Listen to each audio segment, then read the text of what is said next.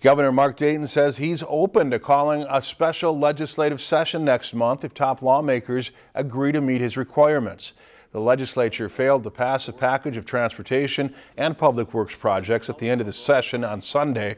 Legislative leaders are asking the governor to call lawmakers back to finish their work. Speaking at Land O'Lakes corporate headquarters Wednesday, Dayton told reporters that he has requirements that must be met if he's to call a special session. Those include funding for a health sciences building at the University of Minnesota. Dayton says he plans to mull over the issue during the weekend and reach out to leaders next week. He says they would still need to figure out some logistics, including where the House would meet. If you've enjoyed this segment of Lakeland News, please consider making a tax-deductible contribution to Lakeland Public Television.